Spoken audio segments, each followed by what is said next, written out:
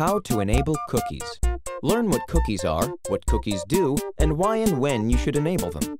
You will need a web browser. Step 1. Know that cookies are bits of information your web browser stores on your computer. They let websites keep track of your preferences, choices you've made, or sites you visited, so they can personalize their appearance or functionality. Although cookies can track and report sites you've viewed, they cannot read data stored on your computer. Cookies do not transmit viruses and will not harm your system. Step 2. Cookies may be set on your computer not just by the sites you visit, but also by sites referenced in unseen code. Such third-party cookies are often set by advertisers. You can set your web browser to block third-party cookies. Step 3.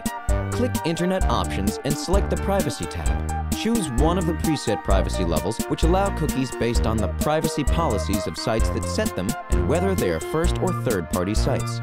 Medium or medium-high are appropriate Internet Explorer privacy settings for most users. Step 4. Select Tools, Options, and then Privacy.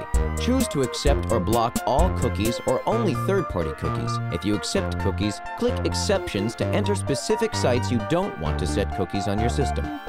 Step 5. Select Edit and then Preferences. Choose to accept cookies always, never, or only from sites you navigate to.